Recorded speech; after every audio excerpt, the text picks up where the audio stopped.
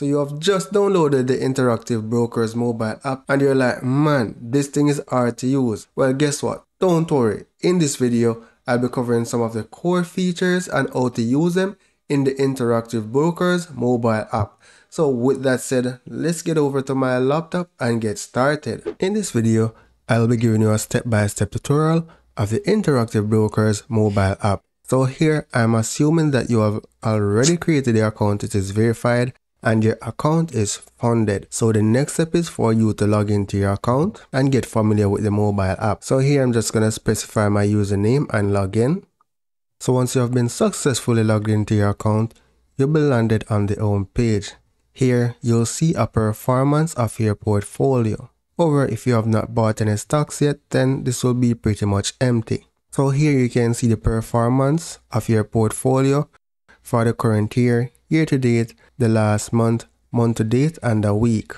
So if I was supposed to select 1 week, then you'll see the performance of my portfolio for the past week and vice versa for the year to date. Now here in the middle, you have the option to view statements, transactions such as deposits and withdrawal, purchasing of stock, and here you have the option to transfer funds between your account, etc. So let's take a look at the statements tab first. So on the statement tab, it will allow you to generate a statement for your account and you can select the period which you want. So for example, monthly, then you will select the date. I'm just going to say July 2023 and then view. So this is a report of my portfolio for July. So when I expand account information, I'll see pretty much the information about my account. When you look at net asset value, you'll see all your stocks plus dividends plus cash, which is in your portfolio. Let's minimize that. Mark to market performance summary. Let's scroll down on this report. You have things like your cash report to see what your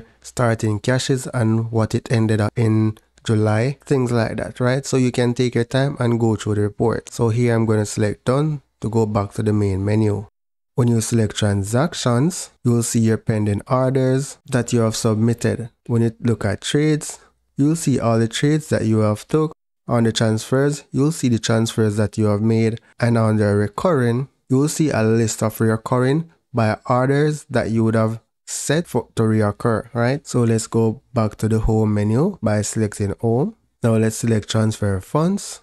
So the transfer funds pretty much allows you to transfer money between your account. So here I have 2 accounts. So let's say I wanted to transfer from this account here to this account. Then I'll select this account and then select continue to make the transfer. However, I'm not going to transfer anything because my account is pretty much empty. So I'm going to select done here. And on your account settings is where you can make changes to your account. So when you were creating your account, there were some initial questions like what kind of assets do you want to purchase, like stocks, bonds, ETFs. So now if you wanted to purchase bonds and you did not select it when you were creating an account, you could come to settings and make that change. So I'm going to select my individual account and then select continue. And here you can make pretty much any change to your account. So when you scroll down, you'll see the list of options that you can change, right? So by default, dividend reinvestment is not enabled. So you could come on the trading, select dividend election, and then you select what you want to do with your dividends, right? So here I have reinvest selected, right? So here I'm going to select done to go back. If you have any issues and want to contact support, then this is where you would contact support from. Here you can see a summary of my portfolio. Here you can see that it shows like the daily change in terms of profit and loss and the prices. So to see like a total profit and loss gains, then you select unrealized profit and loss. And here you can see which of your positions are in a profit and which are actually in a loss. To see what your stocks actually worth, then you select market value. So this should give you an idea of how much each of your stock actually worth. Now let's say you wanted to purchase a stock. When you scroll down on the home page as well, you will see news events like this one, Microsoft dividend coming up, right? So you will see things like that on your home page as well. So here I have a watch list and it shows some stocks that are currently in my watch list, and at the bottom here, it shows, let me step back, I selected that by accident. Now here at the bottom, it shows the performance of some major indexes.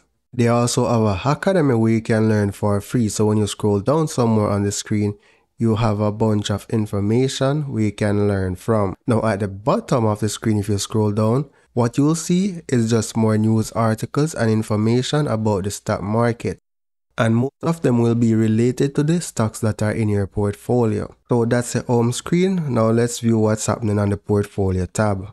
So on the portfolio tab, it gives you a summary of your portfolio, the net value of your portfolio, your daily profit and loss, the total profit and loss of your account, right? And all the positions you own, the number of shares you own, the profit and loss in each, and the last price change. Now, if you want to purchase a stock, you'll go on the trades tab. So let's select trade. To purchase a stock, you will select the search icon here and search for the stock that you want to purchase. So let's say you want to purchase Apple, then you'll search for AAPL. Then you select AAPL and it is the one that is on NASDAQ, right? And then here, if you have shares in Apple, you have the option to sell it. So here, Apple is trading for just about $178 per share. One of the benefits of Interactive Brokers is that it allows you to purchase fractional shares. So you don't have to have the entire $177 to purchase a share. Under the quantity option here, this is where you determine how much shares you want to purchase.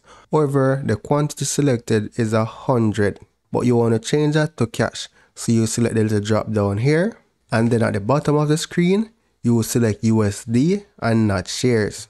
For now, just select 500 USD, and once you select that 500 USD, you can change the value from here. So if you only have $10 to invest, then you can specify $10, right? So that is very important. Now for the order type, you have different order types. So market means that you purchase it at the current price it is. So it's 177.75. Now let's say you anticipate it to drop to say $170 per share. Then what you can use in this case is a market limit. So for simplicity, we're going to select market, right? So the quantity has changed, so we have to switch that back to USD. Now let's select USD again.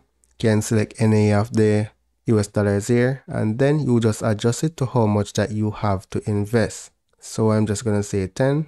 Now time forcing determines when you want the trade to take place. If it doesn't take place on the day, then that trade will be cancelled. So when you select the drop down, you can say good until cancelled, right? That means the trade will stay there or the order will stay there until you cancel it if it is not filled. And then you'll select slide to buy. However, I expect this to fail because sufficient balance is not on my account, right? So here's asking me to confirm cash quantity order. So I'm going to select this and accept and continue. So it's giving me the warning pretty much saying I don't have enough money. So I'm going to select dismiss. Right, so I'm going to cancel the buy order here. Yes. And if you had some shares, you would just select sell and then you will specify the amount of shares that you want to sell. My position is currently 0, so I can't sell any shares. That's basically how you buy and sell shares. So let's cancel this. Let's go back. Now let's say you want to deposit some money to your account. In order to do this, select the menu icon at the bottom, scroll down, and search for transfer and pay. This is where you can make deposits and withdrawal. So select transfer and pay, then select deposit funds, select the account that you want to make the deposit to, and then select continue. So here I have several accounts linked already, that's why it's showing them. However, in your case, you're going to select new deposit. Now let's scroll down and we're going to take our time and go through this section. So if you do not have a US bank account, the best way for you to fund your account is through BankWire. So you would select get instructions, scroll down, and then you fill out the institution that will be sending money and the amount that you expect to deposit, right? When you select get instruction, they will provide you with the bank address, the account number and routing number for you to send the money to. That's what you'll get when you select get wire instructions, right? So it will be just like you're transferring from your local bank to an international bank. That's exactly what it is if you have ever done it before. So it's not complicated. So here I'm going to select back. I'm going to select. So I'm going to scroll down again and then select new deposit method. Now another way international clients can fund the account is using Wise. Wise is a great platform. It allows you to get a US bank account. Now once you get that US bank account, you can deposit money using your Visa, debit or MasterCard or credit card to Wise, and then you can link your Wise account to your Interactive Brokers account. So I have done a video on that already, so I'll leave a link in the description below how you can link your Wise account and how you can fund your Wise account, right?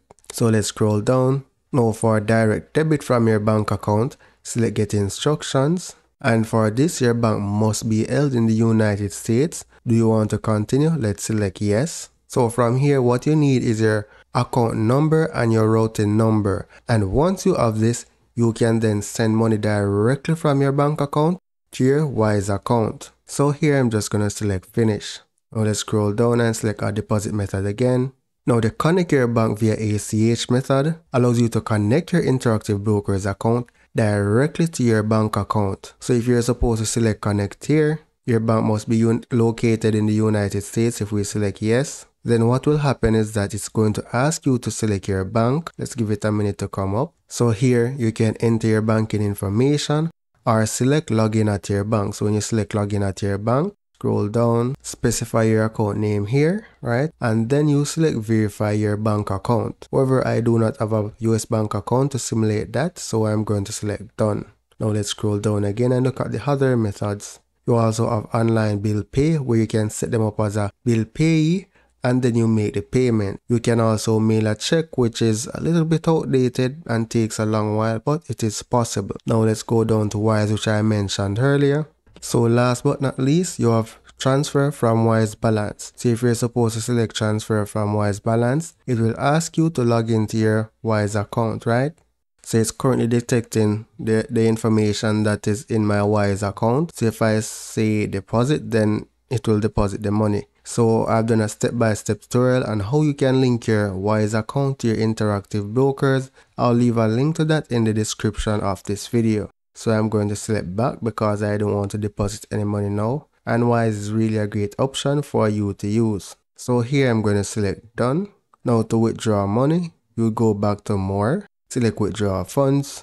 If you have existing account that is linked, then you'll select that option. However, if there is nothing for you, then you select use new withdrawal method. So you can do a bank wire, you can connect your bank via ACH, and you can do a direct debit. And here you can see I have the option to transfer to my Wise Balance as well. So those are pretty much the core functions that you will need to utilize Interactive Brokers mobile app.